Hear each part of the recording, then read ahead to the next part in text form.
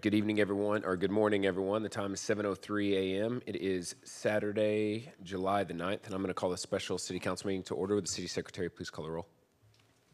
Mitchell, Here. Rizzo, Present. Ellison, Present. Flores Kale, Here. Bradshaw, Here. Parsley, Here. Tobias. Here. All right, 7 members present. We have a quorum. Next up, citizen comments. Is there anyone who wishes to come forward? Seeing none, citizen comments is now closed. Next up, executive session. Pursuant to Chapter 551 Texas Government Code, the City Council reserves the right to convene into executive session from time to time as deemed necessary during this meeting.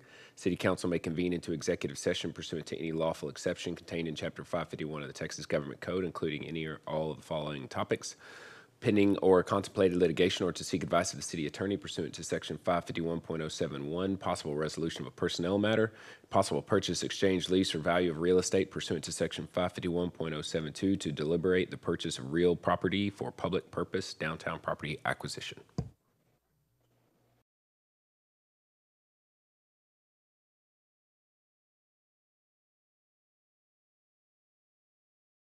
Action taken during executive session. There will be action taken now. I'd like to make a motion to direct staff to engage in property acquisition contracts as discussed in executive session and bring back any necessary budget amendments. Second.